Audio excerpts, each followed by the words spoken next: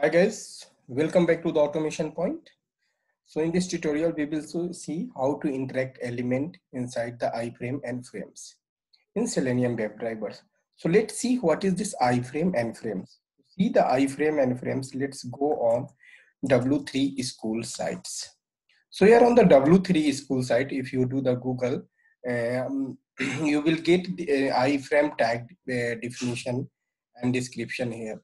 So here it's saying in the definition, it's saying an inline frame is used to embed another document within the current HTML document. So on means on your page, like this page, if you want to embed some another third-party web application or some other document, so by using that you can create by using the iframe you can tag it. Means this website will be get tagged inside your application web page on your web page, okay, and it will take the separate windows. Okay, so let's see how, if any element is inside this iframe, how we can interact with that element in Selenium WebDriver with Java code. So let's come here on this. Okay, here we will come, and here we have taken one application. So this is the also one jQuery's tutorial. So go on this site. Guys, let's go here on this side. Okay, from this side we can see here, let's see. Yeah, so there is an element here, drag to my target. So let's get the text from this element, drag to the my target. So to get this text, what we will do, we will allocate this element and use get text, right? So let's inspect this element. Okay, open grow path and go on this element. Okay, so here the relative X path we are getting this one. Okay, so let's open Eclipse and write the code to get the text. The driver dot find element by dot X path and pass the X path we have copied from there. And now what we can do here, use get text. So get text and after that you can put, so I system output print and put this entire statement inside this SOP. Okay, so what should happen here, this we should get that this one text right now, drag to my target. See guys, and let's run this code. So I have run the code. Okay, see here what is happening, it will open, but that element will not be interactable. Let's see what it is saying. So go there, and on the console what we are saying, no such element exception, means this element, this is saying that there is no such element is available.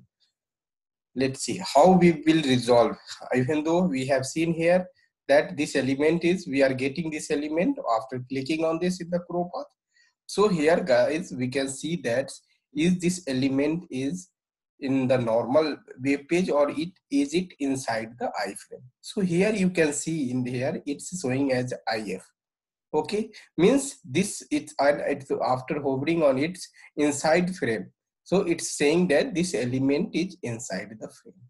So if any element is inside the frame, if we want to interact with that element, for that what we need to do, just we need to switch on this with iframe, inside the iframe, then only we can interact with this one. So to switch inside that element, Selenium provides the switch to commands. So let's write the code here to before this element to switch inside the frame. driver dot find, sorry, driver dot switch to right dot frame. Guys, here if you can see, it's saying switch to frame as argument integer, switch to frame as argument string, switch to frame as argument wave element.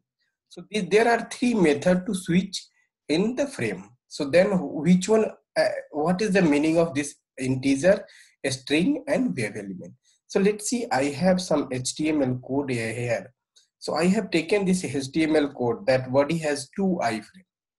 Okay, and this first iframe has the name and id, second iframe has also name and id.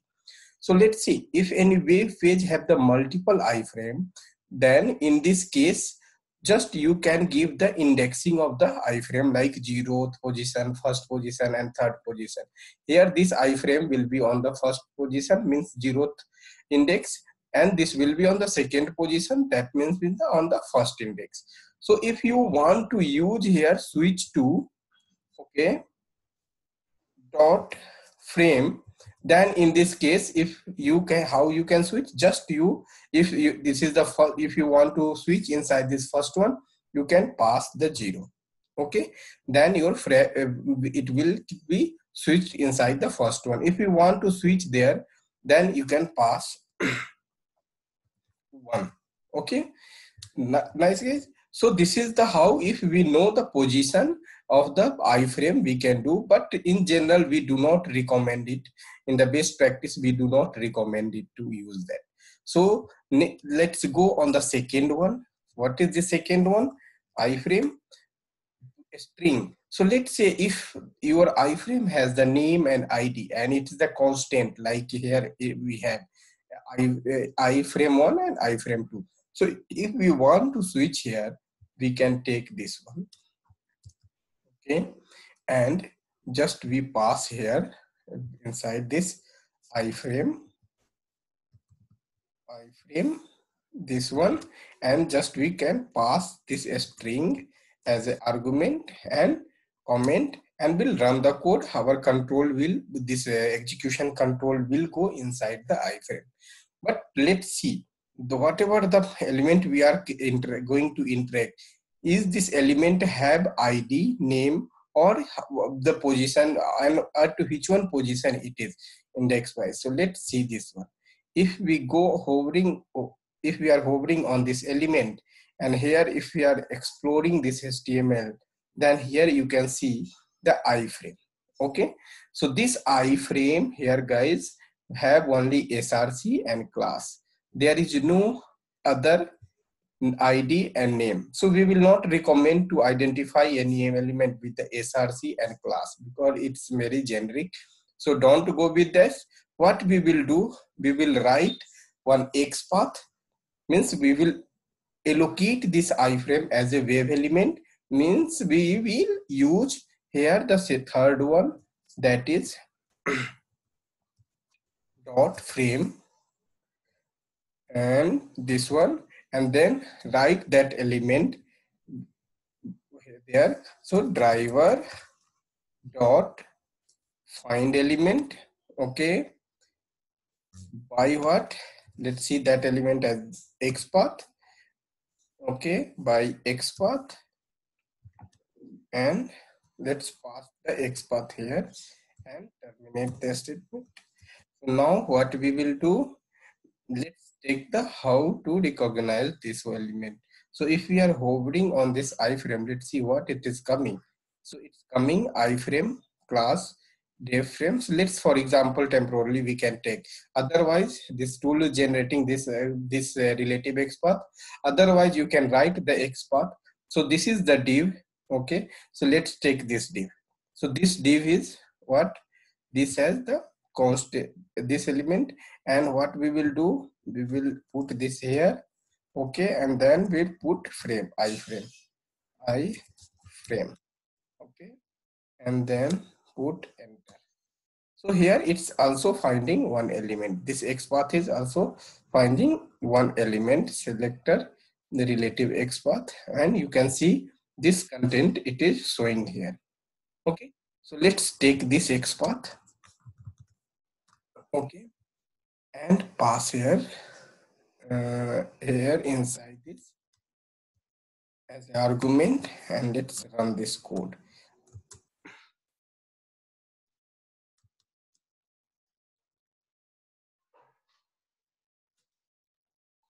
Okay, so here you can see it had launched the browser and it went there, and it's now it should take this drag to me, drag me to my target, and let's see, it's already printed on the console. What? Drag me to my target means just without switching to the frame.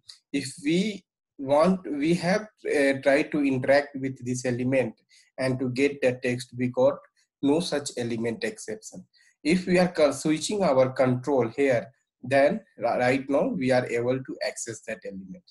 Means if there is any element inside the iframe, or if you are getting no such element, then on any web page, even though you are getting the right, even you have the right locator, in that case what you can do, just you can go and check that is that element is inside the frame or not. If that element is inside the frame, just switch in that specific frame and then just try to, and then you can interact with that elements.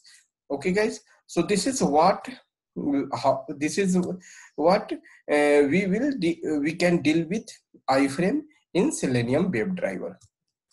Okay guys, so by this topic I think I have covered it. So next is, thank you guys, thank you so much. So please subscribe Automation Point channel to keep getting automation update. Okay guys, so thank you.